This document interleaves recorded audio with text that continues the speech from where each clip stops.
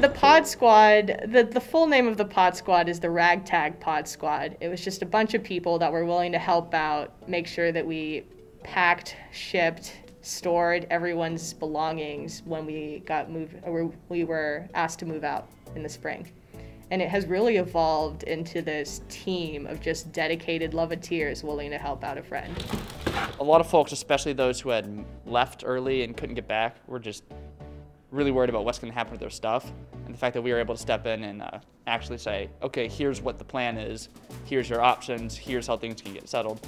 Here we are, 6 months later, doing like the last stages of the plan, which is having kids pick up their things or moving it to their rooms before they move in the spring. It's kind of like a mission accomplished feel. I've been incredibly privileged to help rally the troops, and basically what we're doing today is preparing for our remote students that will be moving back on campus in the spring by moving all of their stuff for them into their rooms so they don't have to worry about it when they arrive. The increasing workload is sort of comforting because you do know that what you're doing will mean that more friends will be coming back, as well as new students. We'll be able to welcome them onto campus, so us seniors will actually be able to meet them before we leave them. So that'll be a nice little, it's nice. It's just nice in general to know that people are coming back. There's this just immense emphasis on community here at Rice.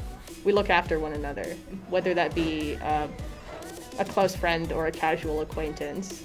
We really just want to make sure everyone is getting through tough times okay. Whatever we can do to support them.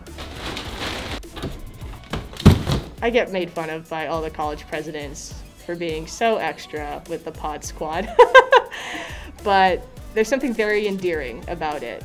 We're intrinsically motivated, and these guys, these Pod Squatters, they're my friends for life.